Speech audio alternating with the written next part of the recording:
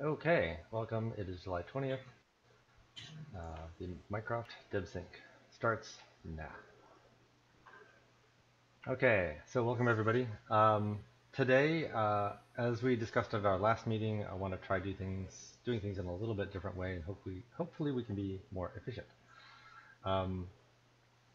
So I'd like to start off today going through the tickets, but I'd like to go through them in a very specific way. We used to do this in the last couple companies, and we called it the good, the bad, and the ugly. So we'll just go through everybody, and rather than going through ticket by ticket, just give us a quick update on what's going good and what is bad, and then what is really ugly. And the ugly stuff is what's the distinction between bad and ugly? Basically, it boils down to bad stuff is just bad stuff. You know, you didn't get done what you wanted to get done, or you had to run to the hospital, something like that. The ugly stuff is stuff that is blocking you from getting work done. So if there's just something that you can't make progress on for some reason, or you're not going to be able to finish it in time, then that's the time to bring things up. So so let's just go through everybody, and we can reference the Jira tickets. That's a good thing to do, but I don't want to go through them item by item. So let's just highlight what you did get done, what didn't get done, and if there's any real problems going on. So so we'll start off with that. Then we can we'll try to keep the discussion to a minimum. So it's just people giving us their status, and then we'll go through and we'll have a discussion about the things that came up during that status update, and we can prioritize those and sort of limit the scope of our discussion. And that's it. So let's go with Ken first. Okay, so the good was that last Thursday I listened to my marching orders and began investigating how to start tuning our hyperparameters. That required me to figure out what they were and see if they were accessible, which they were not. There are more, I'm sure, in there, but the top ones that I've surfaced so far are epics batch sizes. They're kind of related. Dropout rate is the gradient dropout rate, sensitivity, and RCUs, which is basically the long-term, short-term memory gates. So those all have variable values that we could be using in this. Obviously, we're trying not to enumerate every value. So I came up with what I believe is common sense regarding some of them to get started. But I can certainly see in the future, maybe even a machine learning model to control the hyperparameter tuning so we could be AI squared. That being said, I was getting ready I had done some initial testing over the weekend with it because I had to modify some of the code, some of the precise code, because none of these parameters actually, except for Epic, were accessible. Now they are. I added some command line parsing and stuff to the train. I don't know what that was. That was interesting. Anyway, so that's where I'm at. I'm getting ready to put some of the code up on the Lambda server and fire up some hyperparameter tuning runs. They'll probably be many hours, maybe even consuming the better part of a day or two. And when I get some initial results, I'll obviously post them next Thursday or earlier and share them so that people could show some insight maybe into what we're seeing. And then once I complete that, it's, like I said, I don't need to sit there and babysit it when it's running. I just need to get it kicked off. So then I'll get back into the data pipeline process and handling the ability to delete anybody whose data we need to delete. And I'll leave it with this. Gez asked a question regarding what does that mean? Does it mean we completely eradicate the data? In which case we could break some relational stuff, or does it mean that we flag it as deleted? And what I'm leaning towards is once I get the database back in sync with the pipeline process, adding a new column to the database which says this person opted out and their data has been deleted. And so any of those, so I would actually physically delete the files from our system, but I would keep in the database an entry that they used to exist and they've now been deleted. There'll be a column that indicates that. So Gez, that's kind of how I was leaning, unless anybody has any better input. That's what I'm planning on moving on to as soon as I get these hyperparameter tuning tests fired up in the morning. That's it. And I don't have anything blocking me. I'm fine. The only bad would be that the enumeration of all these values is in the millions, and I'm trying to figure out a way to keep it reasonable, maybe $250,000 at a run. I've got some parallelism I've introduced to try to help us step through some of that. So I'm looking, I like to keep runs under 24 hours if possible, so I'm leaning towards that. All right, thanks, Ken. So I took down a couple things that we could talk about. We could talk about the data deletion and priority of that versus the hyperparameter tuning. And then we could also talk about the goals with respect to the hyperparameter tuning, and maybe that's a thing we can do offline. But how do we know when we're done, I guess, is what I'm trying to get at there. Okay, so let's go with Chris Gislin.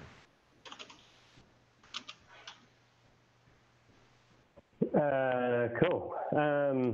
Yeah, I spent most of the time documenting actually the last few days.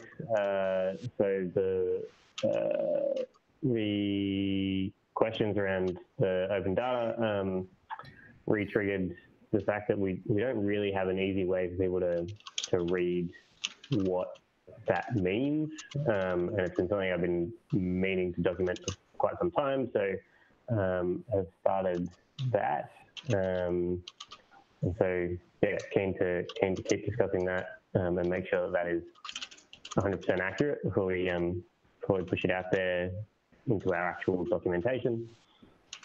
So mostly good. The testing stuff is just continuing. As in every time our CI runs, and that's been going well. And then the other piece has been looking at all of the boot up stuff and ensuring that the device is actually ready when it says that it's ready, which has also led me into starting to document actual Mycroft core processes a bit more, because currently the sort of best thing that we have for that is a 4-year-old video from Steve about how he was going to design it. So yeah, I've been getting into that because it's not an area of Mycroft that I've actually dealt with a lot before. So yeah, generally pretty good. Just documentation takes time.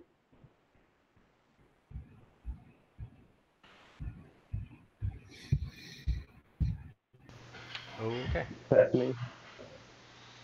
All right, thanks, guys. Chris there. So the good is that I have a new version of the Pi 4 image for Project Rollover. Basically, I took the results of our last sprint, our last bug fix sprint. I also completed that sprint and started bug fix sprint 2. I took the results of our last bug fix sprint and built a new image out of it. And that is should be uploaded right now. And I started a new naming convention for the images that's more like some of our other naming conventions. So basically, this is the first image of July 2020. So this image is 2020.7.1. The last image I renamed to 2020.6.1. And I also am getting ready to publish a Confluence page that has release notes for each of these image releases in them, so that we can tell what went into each, and if something went wrong, maybe be able to backtrack and see, where we screwed stuff up from image to image. So I will publish that soon and put it in the Jira ticket I'm using to track this new release of the Pi 4 image. The bad is that it took me a long time. One of the things I did was, since the Mycroft display repo, since core is now up to date. Let me start over. Since the branch we use for this device in core is now up to date with the dev branch of core, it is now on version 2002, but all the skills in the Mycroft build I started with are 1908. So I took some time and upgraded all the skills on the device, but that broke some stuff. So it took me a while to get through those upgrades, figure out what was breaking, and get it all to work again. I updated the instructions for building the image to reflect this. Hopefully I'll get to a point where I'll start with the last image and build upon it rather than starting from scratch. But yes, that took a good part of Friday, was getting this image up and running again. But it is, and it has everything in it. The ugly is that I tried to update our WordPress instance last week, and there's a droplet out there called maintenance page that I figured was what we used last time to do a maintenance page, but there doesn't appear to be anything on it. So I'm not sure where we're keeping that maintenance page right now. I don't remember. So if anybody, guys, if you remember anything about that, or that will help me get the maintenance page up so I can resize that droplet, that would be awesome. Right now that's on hold until I can figure out where that maintenance page is living. And yeah, that's about it. Okay, thanks, Chris. Let's see, I guess Derek is next on my screen. Hey guys. Okay, so I'll let Charlie talk a little bit about project rollover when it gets to him. All I can say the good is that we've been continuing to print parts, and we're about 85% done with that, so that's good. And then I think the ugliest thing on that side is that we haven't really done as much heat testing as I would like. So once Charlie's in the office this week, we're going to do some more of that. So on that's on the prototyping side of things. On the first prototype for the Mark II with Kevin, at the end of last week, we posted the repo, and since then, mostly been working on quotes Kevin has, so we've got some good-looking several options there. And meanwhile, I've been making more progress on the industrial design, so that's kind of been mostly where my time's been spent, kind of we just had the blocking file that we shared with the community, really didn't have the final plastic design, so I'm going through and working on the detailing of that. Hopefully I have something actually to share of concrete by the next meeting, say Thursday. I don't think there's anything too ugly over there. I feel like everything's going pretty well there. I think the one thing that Josh wants to talk about is in terms of the Wi-Fi setup aspect of it. I think there are some aspects of that that might overflow just into how we're thinking about prototypes. And I mentioned at the beginning of the call, like I've been thinking about the value of making more of the off-the-shelf style prototypes while we're also moving towards the new design. I guess I should use the correct terms here. So we've called the new design, what are we calling it? The board anyway. Oh, you mean the SJ201? Yeah, the whole thing is the dev kit, and the board itself is the SJ201. So yeah, the value of making, and so I kind of renamed the existing prototypes OTS for off the shelf. So the value of making more OTS prototypes, short term being, some people are kind of without devices, especially Ken, and it's still going to be several weeks, even with the best quotes, to get the SJ201. And then some time to bring it up and test it, and it may not even work the first time. That's to be expected. So yeah, something we should discuss. And I would personally like, once we're done with this phase of project rollover, and presumably if we move to a new phase, we can move them to SJ201 designs. That I'd like to put to rest the form factor version of the OTS design, at least, and be done with that. So anyway, and then if we do put that to rest, there are some floating out there. We could collect parts off of them or something. Anyway, something to think about. So yeah, that's it. That's it for me. Okay, thanks, Derek. Charlie, Derek mentioned that you might have some updates for us. Not too much on my end. I've been doing the same stuff this past week, and Derek's been dropping off some things for me to, some parts for me to cut out. I still need to update the spreadsheet that Derek gave to me. So I'm going to be doing some counting here in a bit. But everything for the most part that I've done looks good. I really need to see about Derek. I'm not sure what part it is exactly, but it looks like some of the casing. I mentioned that it snapped. I can actually check right now to see if the glue worked or not. But that's the only thing that really went bad on my end. So Derek's been bringing over the housings, and I've been cutting those out. And then when I get in tomorrow, I'd imagine I'd help him test some of the heat.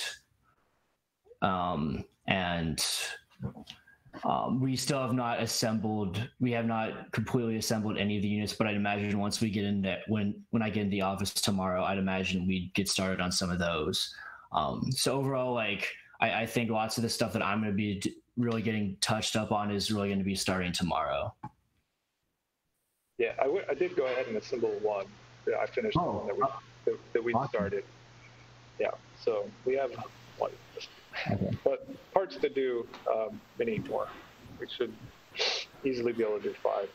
Mm-hmm. Awesome. Charlie, how's your health? And what happened with your health scare there? Everything is good. Thank God. I'm glad that I took the extra precautions because, where I'm at right now, it's obviously not the worst thing ever. It's not like some cities, but at the same time, it's just been going around a lot here, and just had to take those precautions. So I'm glad to see that everybody, my family, my friend group is safe, and that's just something very good for me to see. Okay. Exactly. Josh, do you have anything that you'd like to update us on?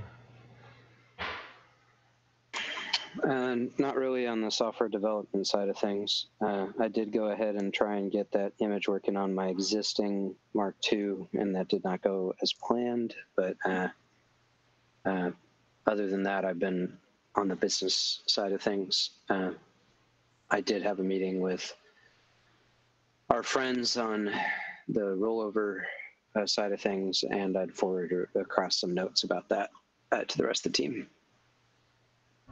Okay.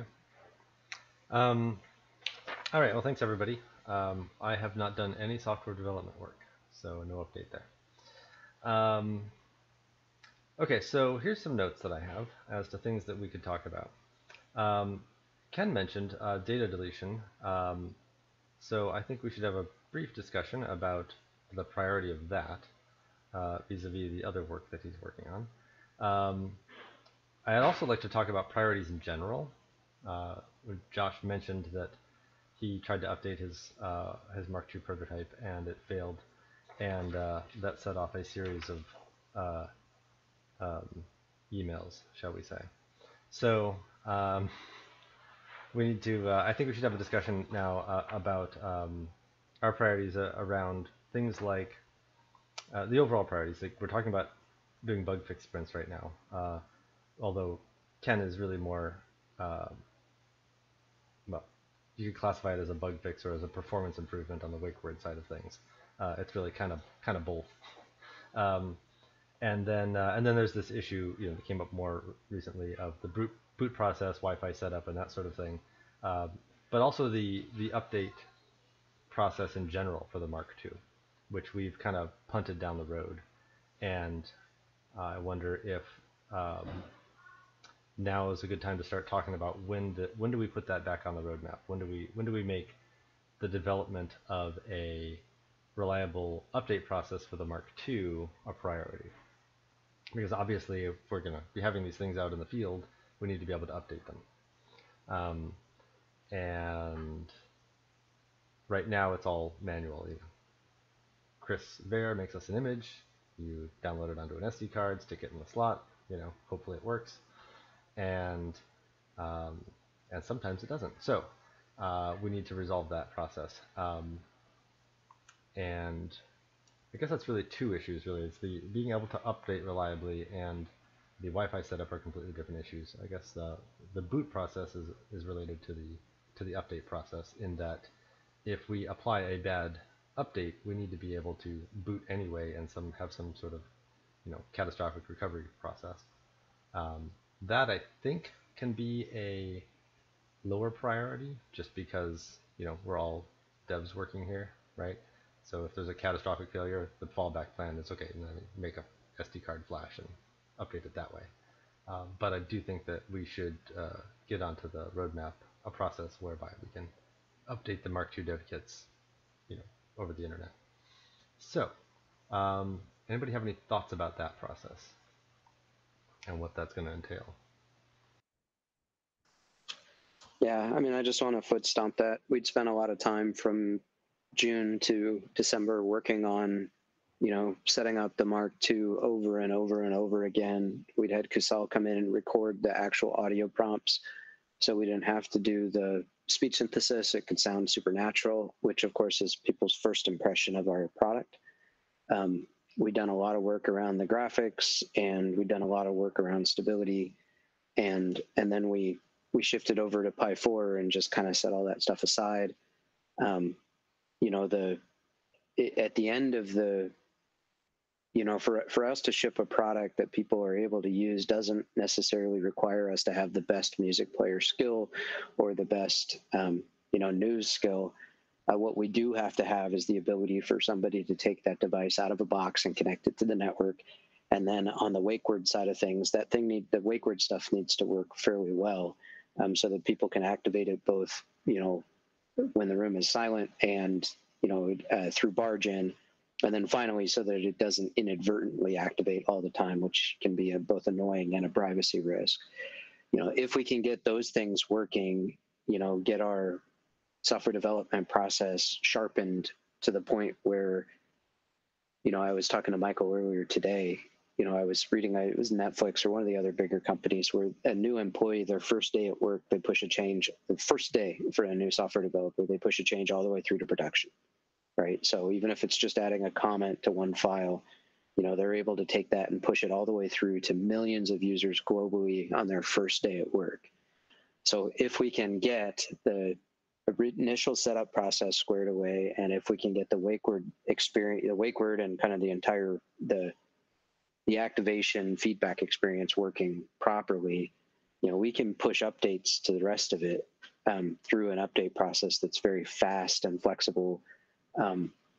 And that puts us in a position where we can really start moving and doing some building a great product. But until we cross that line, I feel as though we're in park, and I almost feel as though we're in park going all the way back to the original video. Derek, you remember I had my mom set up a Mark I, or try to, and just showed the video, made everybody just sit there and squirm while for 15 minutes she tried to get the thing on network before she finally gave up.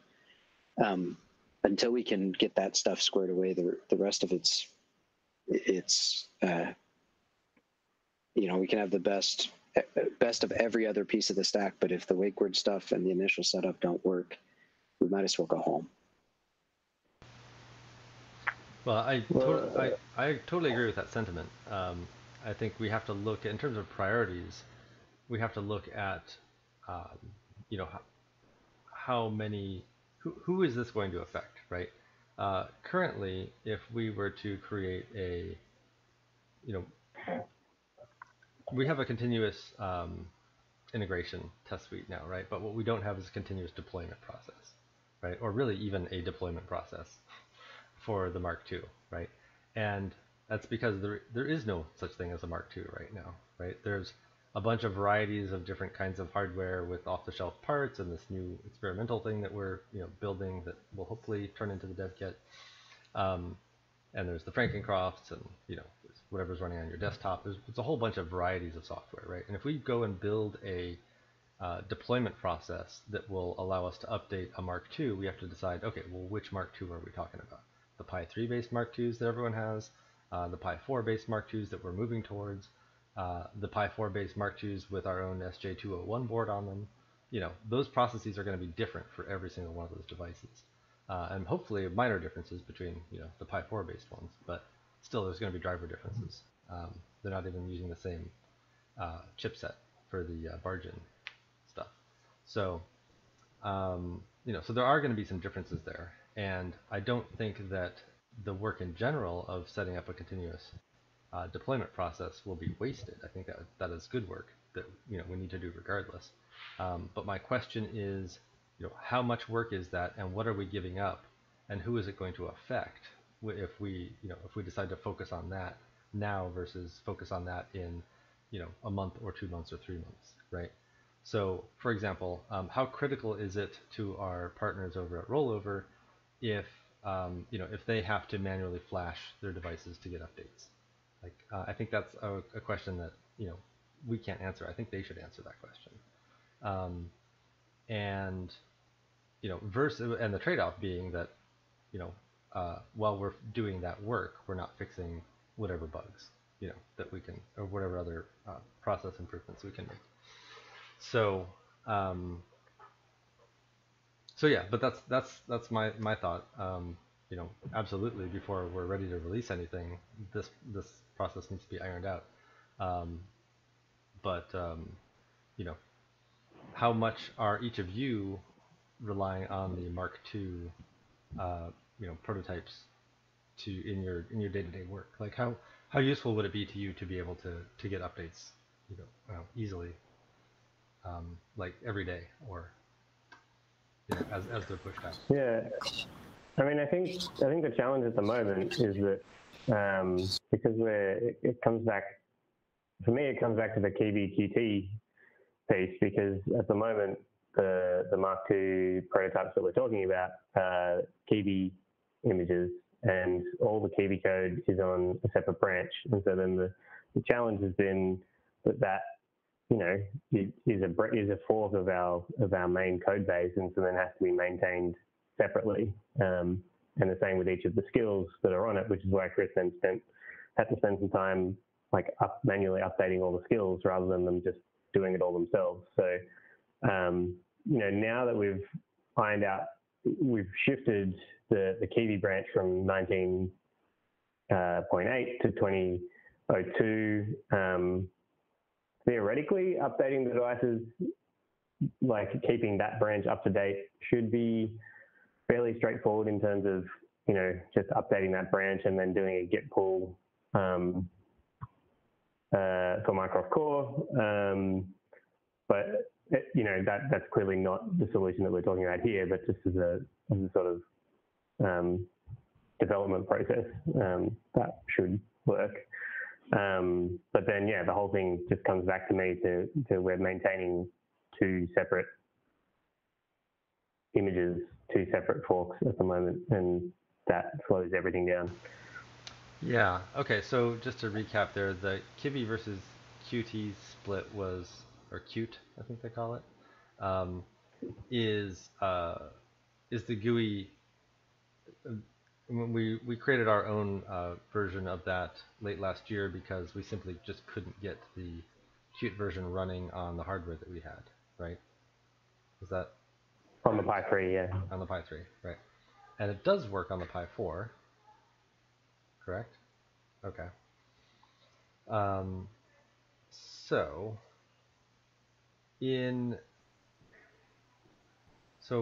what are the ramifications of picking one versus the other? I guess this is probably.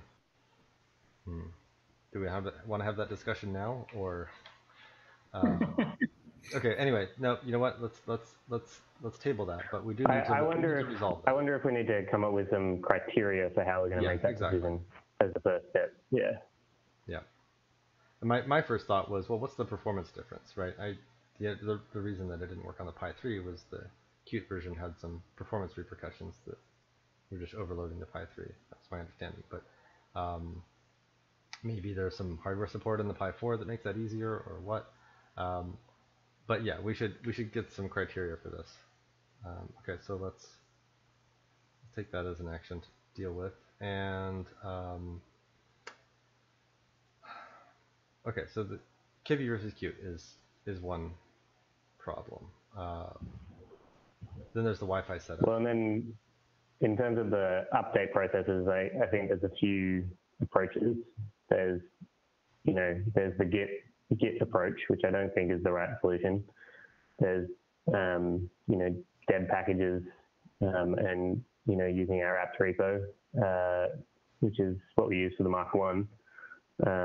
And then there's this new process that we've been flirting with around, is something like snap packages the way to go. So they're the sort of three main routes that I can see. Right. Okay, so we should come up with a criteria for evaluating those as well.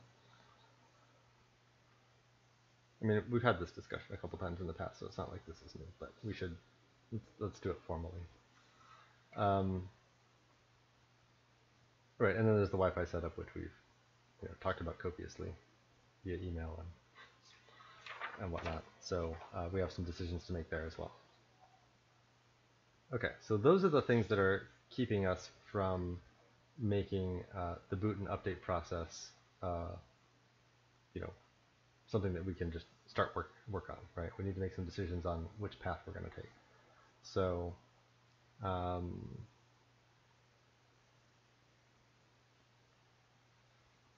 who is in a good spot to write down the criteria, or at least start that list for us for these three things? I probably could do some of that work. Okay. Excellent. So, Chris Bear will start off by creating our first list of criteria for the GUI, Wi-Fi, and update criteria. Okay, so excellent.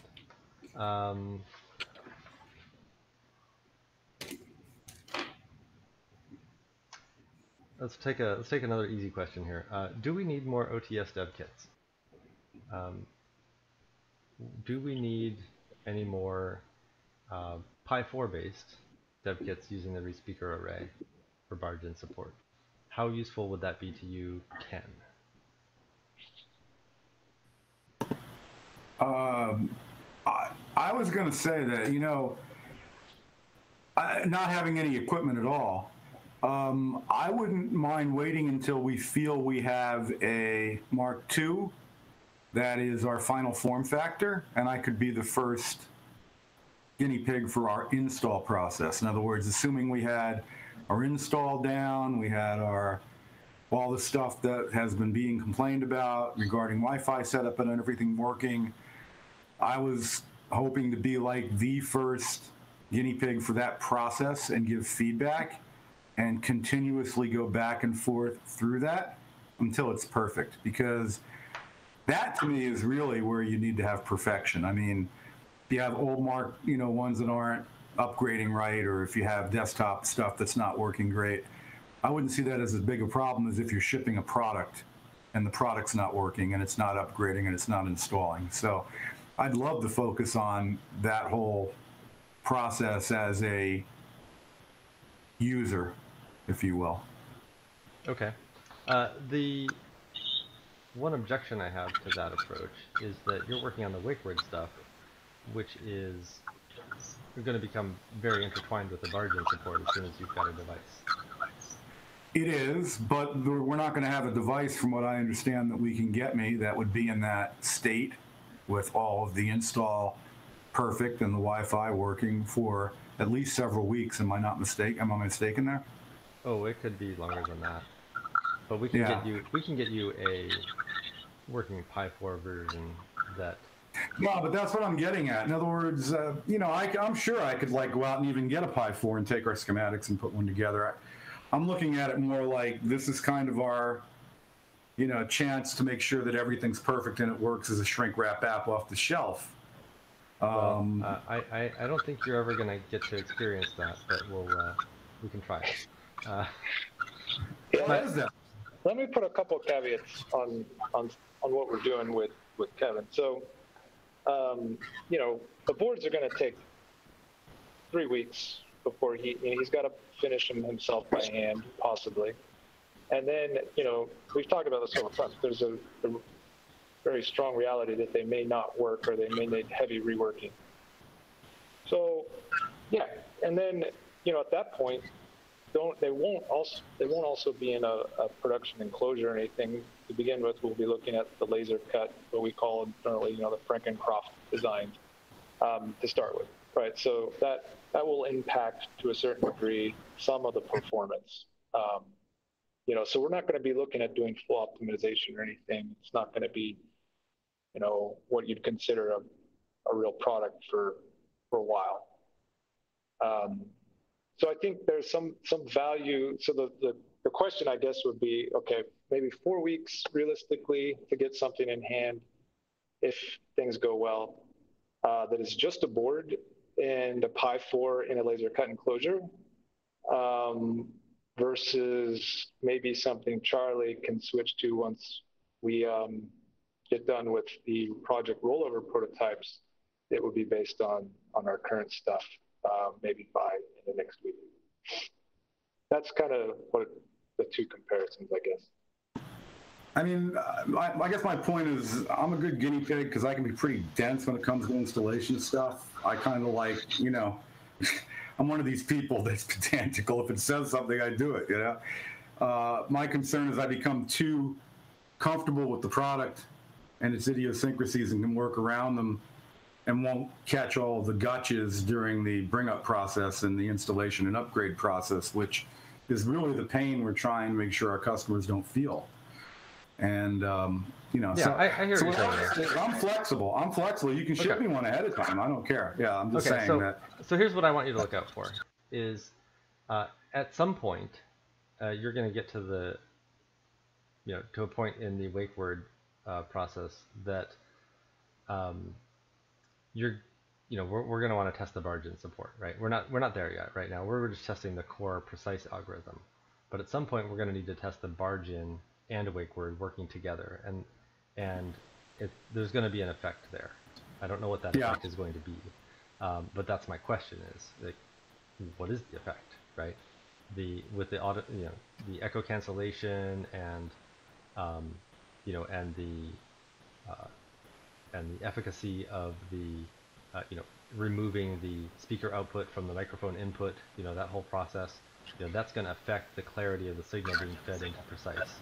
Right, and so Absolutely. That may have a huge impact on the training that is necessary to get a good precise model, right?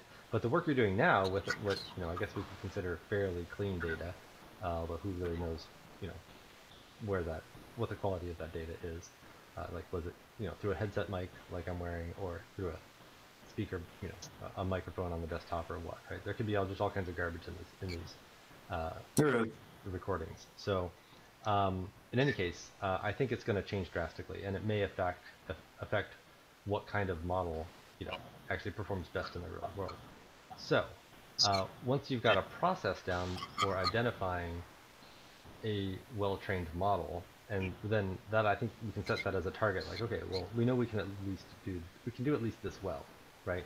Then I think we need to start considering, okay, now let's do it with Barge, right? And so I want you to have a device to be able to do that with, right? And from that perspective, I would say as soon as you have all the stuff like Barge and all that stuff running, get me a unit. I should have a lot of this stuff. A lot of this stuff is going to be ongoing background stuff, certainly on parameter tuning and stuff. So, once I get the process locked down, and I don't anticipate that being more than another week or two, then I'll have some bandwidth on that. I don't need to sit around and watch models build and watch hyperparameters. So yeah, I would say that if you feel like you'll have that stuff in the next couple of weeks, then yeah, in a couple of weeks it'd be good to get me a unit, even if I've got to hack it together or whatnot, so I can start looking at it. Is the Barge working? Is it configured right? Are we getting feedback through the speakers? Yeah, that'd be great. So yeah, I'm flexible. There, that's a better answer. Okay, so Derek, if you can get Ken one in a couple of weeks, that would be useful to him. Okay, who else? The other people are deficient. One is yourself, Michael, and Josh does not have a Pi 4 based unit. So is there value in us building, say, 3 more? The only reason mod. I would want one is to be able to yell at you guys, but I know what the state of things are right now, so okay. I don't need that. I will be very involved in bringing up the SJ201 based model though, so I'll need something for that. But okay. We're a ways away from that. Well, I can just send you the laser cut files that we're using, and you can just take that one apart and put a Pi 4 in and put it in, cut yourself a new enclosure, assuming you can get some acrylic.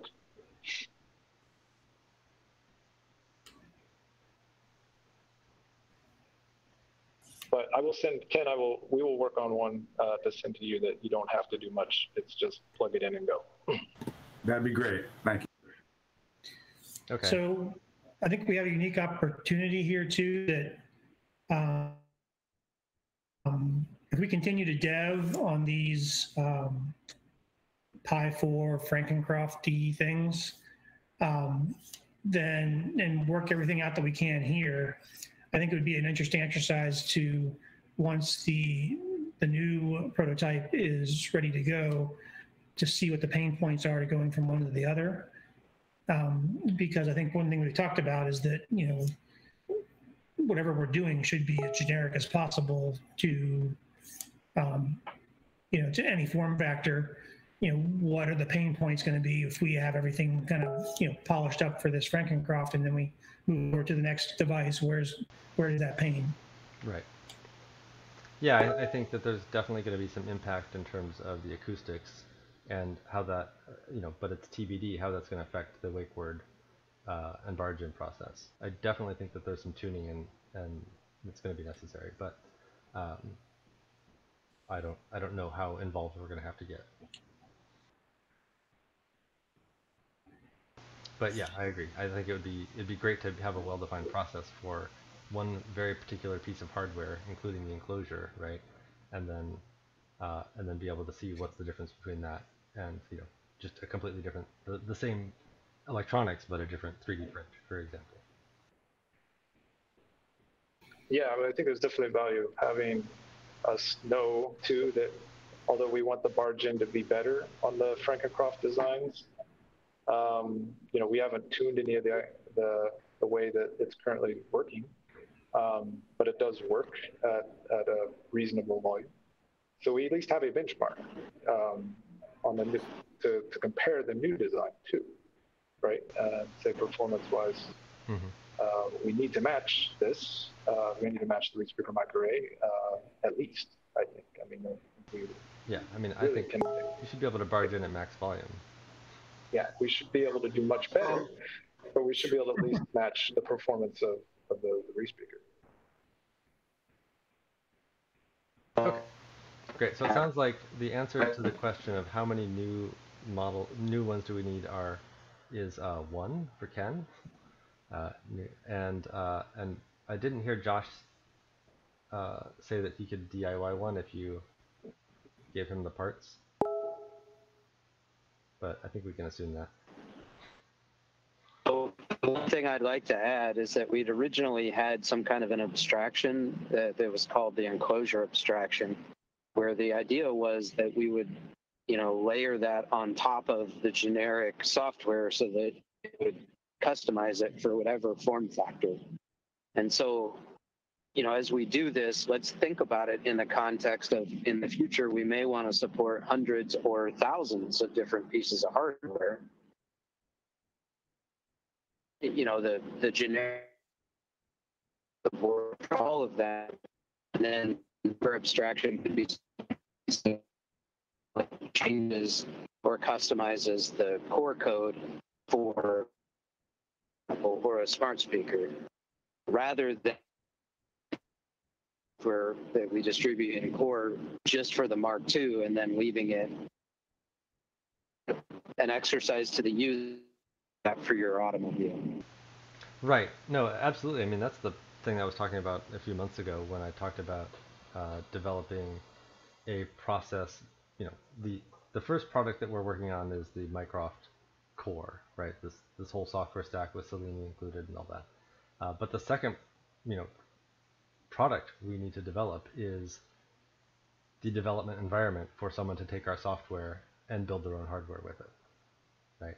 So, but that's a next year thing, right? And there's still fundamental architecture questions that we haven't, asked, I think, let alone answered, such as, do we need to trade a new Wakeword for every enclosure, or can we characterize the audio performance of an enclosure and capture that entirely within the front end, the XMOS, acoustic cancellation chip, right? That, can we push all that work up to that chip, or do we really have to do that and train a Workword model for every enclosure, or even maybe some other pre-processing work, right? Like I've got all kinds of ideas about, ways that we can try to cancel out the frequency response of the various components of the device, which is something that we could potentially do in software and do in an automated fashion. But we haven't even started to talk about that stuff. So we need to get to the point where we can do one and then figure out how we're going to abstract it.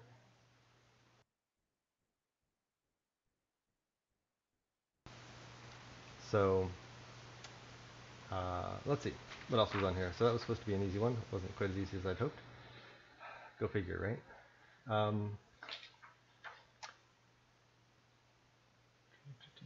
Oh, I guess I don't really know when the dev kits that Charlie's working on are expected to be done. Do we have an answer for that? When we can deliver these to rollover?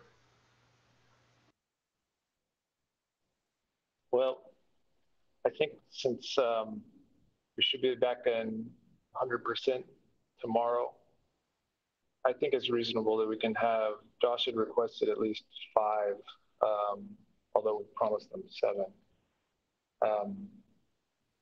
Was that a typo, or did you mean to ship 5 first, or ship them in 2 batches, Josh? They needed 5 is what they needed, but if we promised them 7, we might as well ship them 7 if it's just as easy. Well, I would love to be at a point where we could ship at least 5 by the end of the week, if that's what they need immediately. Hopefully we can do all of them, but minimally 5 by the end of the week. That sounds reasonable. Okay, great. All right, so next question.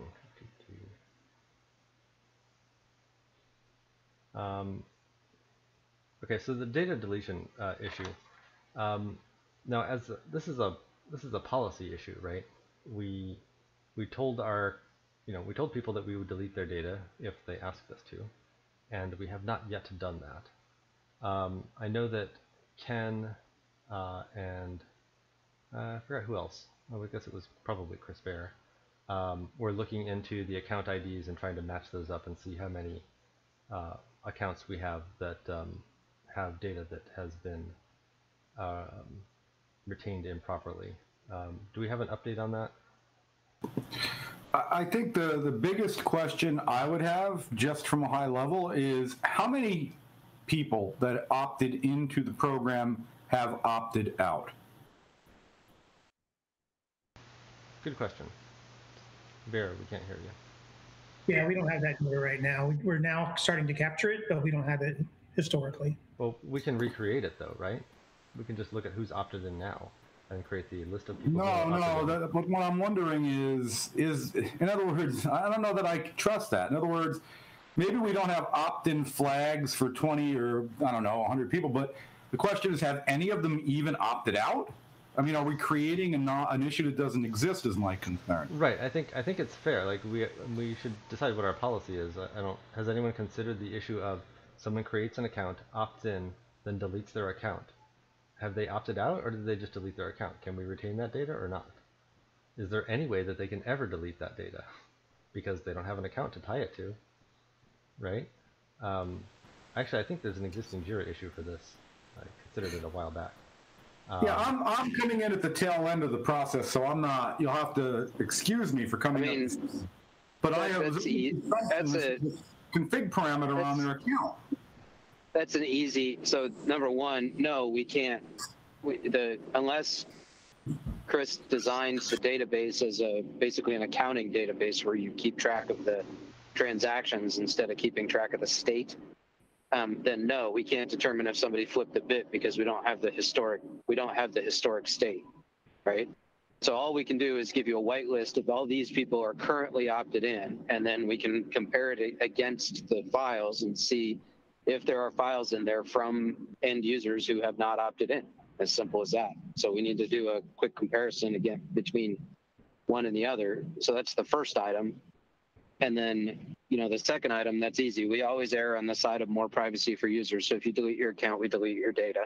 Simple. That's a very simple answer. Yeah, so just tell you what is going on right now. So if somebody hits delete account in the front end, we just blow everything away. I mean, no trace of that account on our system. Yeah, so that should make it easy because we don't have that should trickle down. Okay, so that makes it super easy to, this auditing process, all we're doing is looking at a whitelist, right? We have a whitelist of people for whom we are allowed to keep data. If there is any data in the folder that is not associated with that whitelist, we nuke it. So in the case that they opted out, they wouldn't be on the whitelist. And if in case that they deleted their account, they wouldn't be on the whitelist. So in either case, we would nuke the data. Right. And that's what I did last week was I went through our database, ran a script using some accounts that Ken gave me, and I came up with 207 accounts that either have had their accounts deleted or have opted out from the list that Ken gave me. So that step has been done. Okay. So sorry, go ahead, Josh. So yeah, next step is to nuke all the data, and then the third step is to disclose. So let me just ask a theoretical question. Have you had an opt-in flag set on the site forever? So the earliest users who are most likely to be the largest contributors to the data set that we have that's clean data, which is over a year and a half old, are you positive that all of these people had an option to set a flag to opt in when they became a customer or when they created an account? Because what if there's a bunch of people that were already created before you created an opt-in account and they never bothered with it? Where does the assumption come from that if we don't have an opt-in, they're definitely opted out? That's what I'm questioning. It comes from the business decision that we're a privacy-based company, and as Josh said, we always assume the most privacy for the users. Yeah, you haven't explicitly opted in, then you're opted out. That's our default answer to that question. I'm just assuming I'm just questioning if somebody opted in, they don't care, and then they deleted their account. Now you're going to go assume they don't want you to keep their data. I mean, I'm okay with it. I'm just questioning it. Yeah.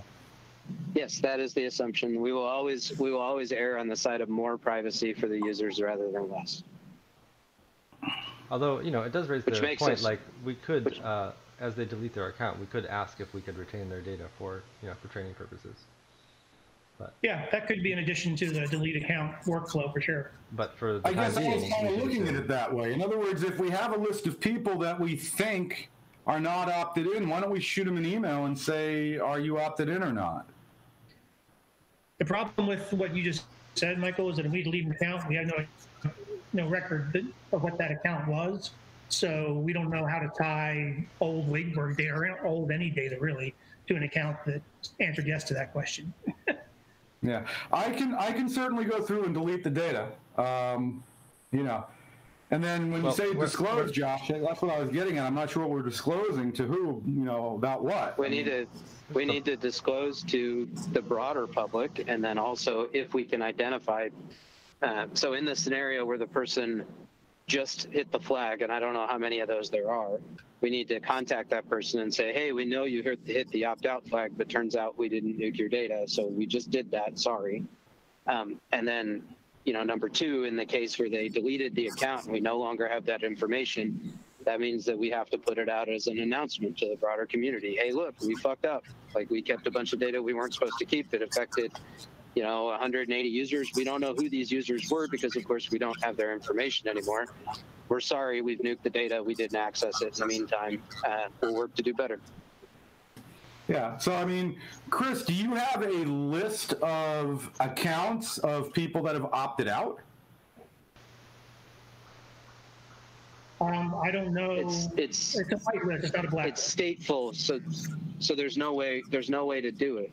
It's unless Chris developed a database so that it keeps track of individual changes in the system, then the only thing we're going to know is their current state. We don't have historic information about the original state. We just know what the state is today. No, I get that. Do we have a list of people today whose accounts are currently opted out? If they're not in the opted-in list, then yes. Oh, I think Ken wants a list of files that he can go delete. Yeah, in other words, what I'm getting at is somebody opts out. Something somewhere should change, and we should be able to differentiate between users who are currently in the opted-out state and who are not. And I'm just asking if we have a list of such customers. Ken, I think. Well, I don't know. Let me take a stab at it. We do not have an opt-out flag. We have an we have an opt-in flag, which by default is set to false. If the user decides that they want to opt in, then we set that to true, and that's it. And I think Josh was referring to the fact that, well, actually, this is a question. Chris, we're not using a transaction-based system, right? We're not recording transactions. We're just recording state. Depends on what we're doing. I mean, all the metrics are more transaction-based, but all of the the reference data, on an account, is all point in time. Yeah. Okay.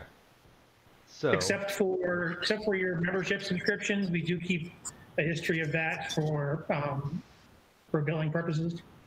But we do have a list of accounts whose current opt-in flag is set to false. Technically, we can't. Accounts who don't have that agreement at all in the system. So the only thing we can provide you with, Ken, is a list of the people who are currently opted in. If the data comes from somebody who is not on that list, then they are opted out and it needs to be nuked. All right, I'll do it that way. That's fine. I mean, I can do it from either direction. You can give me a list of people who have opted out or people who have opted in, and the assumption is the opposite. It can be said of all the other accounts and delete all their records, and I'll certainly do that, and I'll let you know what we end up. It's not like we're missing anything, right? Because we've had 1.2 million Wakeword data submissions that we haven't looked at, so if we lose them. Well, yeah, but and when will we look at those? Yeah, so I don't know. I will go through And before I delete anything, I will pass around an email to everybody in this team to let them know how this algorithm will affect our data set, and we can take it from there, and I could have it ready to turn on and delete those accounts instantaneously at that point. Excellent. I think it's a good idea. I think you should have at least Gez or Chris Baird take a look at your algorithm and just give it a once over. Oh, sure. Before you hit the run button. Yeah, And I'll write the update as the user update, and we'll put up a blog post and stuff about what we did wrong and why it happened and how we're going to fix it. Hey, I'm at the dentist. I was just going to say, really, the most important takeaway from this conversation for me is what's going to change so we don't have this problem in a year? You're going to fix it. We need to add some code that when we get an opt-out flag, it kicks off a process. Yeah, something like that.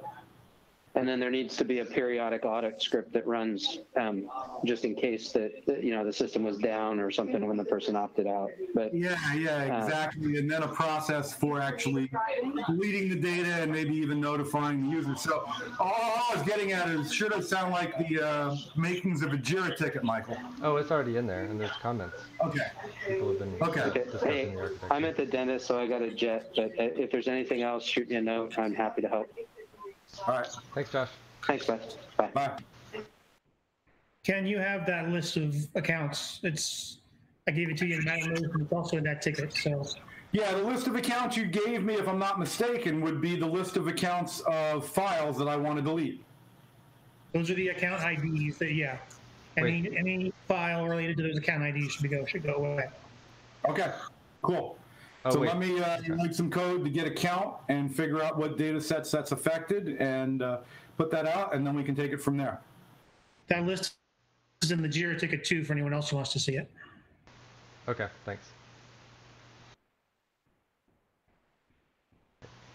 Can I ask, is this problem arisen since Selene? Did we have a process in Tartarus, or is it just never existed? I don't think this process ever existed. The problem is there's no real link between the reference data on the database, like which accounts we have and which don't have, which have opted in and which have not, to other data stores like our Wakewords and such.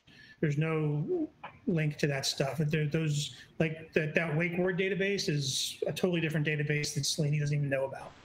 Tartarus doesn't know about.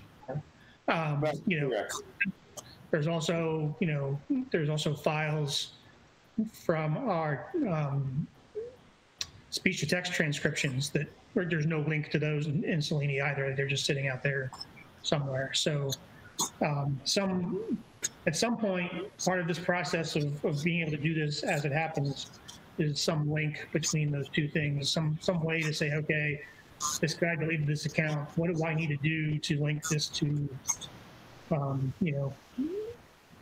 other data that may be related to that account?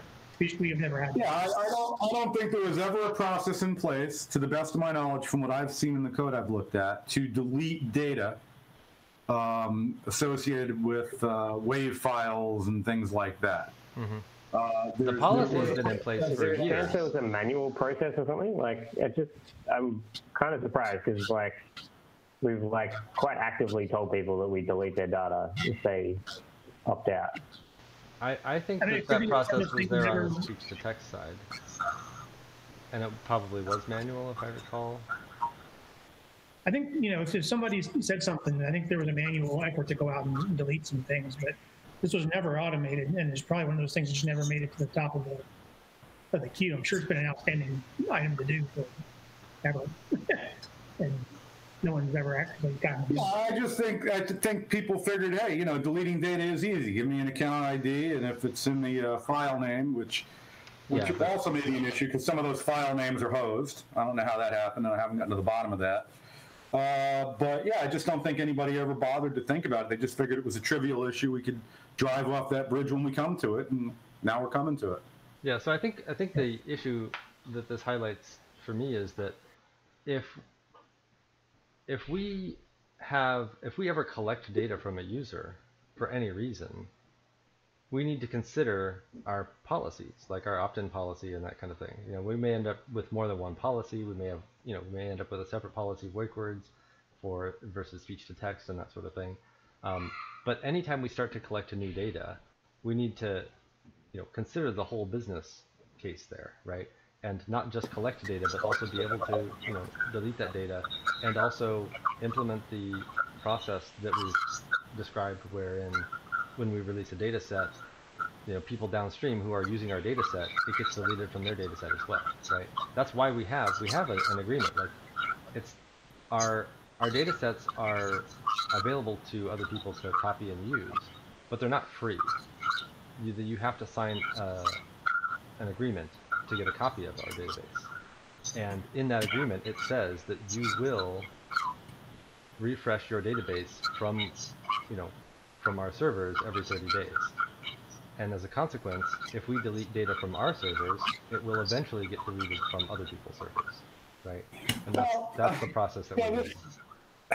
The problem is this, like so many things we talk about, this promises to just explode into this huge issue. But really, at the end of the day, what other data do we collect? Does this policy apply to metrics and things of this nature as well? So if I don't want to be associated, I want to delete my account, are you to drop me from historical metrics values and numbers? That's a good question. How can we impose the 30-day refresh policy on non-cooperative clients or users who may choose to keep that data? And what's the responsibility level there? I mean, I just don't know. I don't know what our corporate governance is, but I mean, certainly if these are going to be issues like this, we need to probably enunciate them and document them and back them with some sort of processes to make sure they're implemented. Well, there's lots of issues like this, and this came up when I started doing the account level metrics, is that, because of our privacy policy, we need to really be explicit about what is included and what is not, because the way the way we're operating right now, we really have no good way of knowing what our daily active user count is, because right now we only know if you have activity if you opted in. So we know how many of our opted in people have daily activity, but since that's only 15% of our total user base, it's really a very poor number for us to be able to tell, who's using the system. So, so one of the questions I asked when we was doing this account metric stuff was, I think we've talked about this a little bit, is maybe there's different levels of opt-in versus, right now there's one opt-in or opt-out, that's it. That basically covers, Michael's talked about this a little bit before, is having different agreements for different things that, and I think even the privacy policy says there's certain device information that we collect regardless of whether or not you're opted in. So I think it's just, we need to go through all this stuff and say, what data that we have or collect or whatever is part of this privacy policy, what isn't, and what do we really mean by the privacy policy? I don't think anyone's really ever gone through the exercise.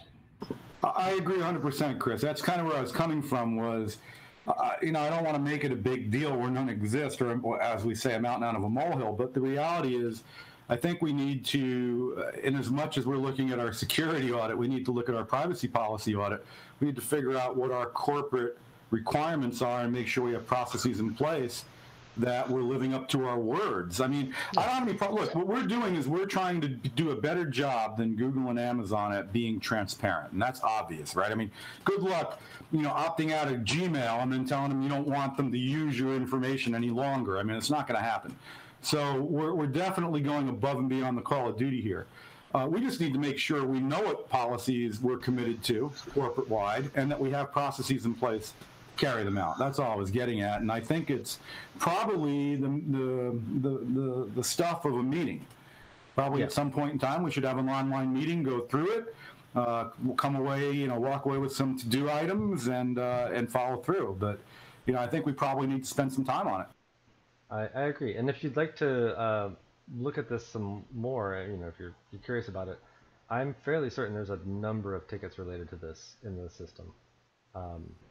because this was Yeah, one of my I'll take very a look first at questions. because I don't know where else it applies. I mean, this is what we hit in Wakewords, but there's probably, like Chris pointed out, 2 or 3 other areas that are tangential. Yeah, agreed. So, okay. Yeah, well, we're back to, we have limited staff, and I mean, some of the stuff was probably on our old ticketing system too, but you know, at some point, some of the things got prioritized over it and it didn't get done. So, and it's going to be the truth for a lot of the things that we know need to be done. You know, that security list, for example, you know, that's a lot of work. You know, where does that fall in with the other stuff? And there's 2.5 developers on the Mycroft staff. So, yeah, it's not going to, you know, we have the best intentions and we want to fulfill those intentions, but we can only do so much so fast. Yeah, but Chris, we may only be 2 or 3 developers, but we are supermen. Agreed. So, the one last issue on here that we haven't talked about for follow-up is the WordPress Droplet issue. What is that something that we all need to talk about, or is that something that you need to talk about with anybody else in particular, or is it just like something that's going to take? Well, Gez and I did this together last time, and I was just hoping he remembered where he put together. Was it you? I think it was Gez that put together like an image that or maybe Gez and Derek did it, an image that we put up that said that site's not available. And last time we did this, we had that image up, and then we redid all the WordPress stuff, and then we took the image away. I just can't remember for the life of me where that image resides and where we serve it from so that I can put it up while I resize this droplet. Yeah. Maybe I should just do a sync of our test site, and then we can point to that temporarily. And then switch back. Would that work? That would be a short-term solution, yeah. So I could just change the... Actually, no, that's really dangerous because database stuff, just when you have purchases and things. Maybe we just spin off a droplet, throw a Nginx server on there and host it. That's the thing, I thought we had done that already, right? And I can't find it. You know, we've done this before. You know, it should be, and then we have a droplet called maintenance page something. All right. Well, you guys, how about you guys? You guys can carry on. I think we're done here unless there's anything else people need to talk about with all of us here. Any other issues people want to bring up that we haven't talked about yet? No.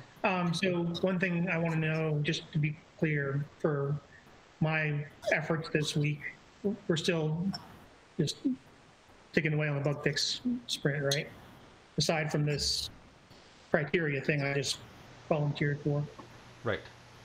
Yeah, Okay. and I think at our next Dev Sync we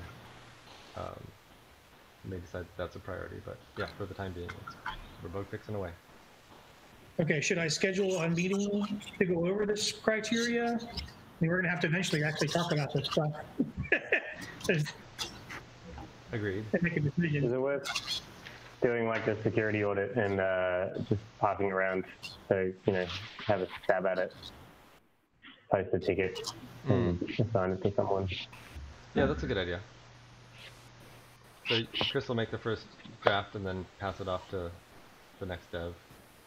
Just keep add to it until it gets back around to you. Alrighty. Excellent. Okay, guys, have a good week. All right. All right, see you later. See you guys. See ya. Thank you. Bye. Bye. Oh, yeah. Thanks for listening all the way to the end.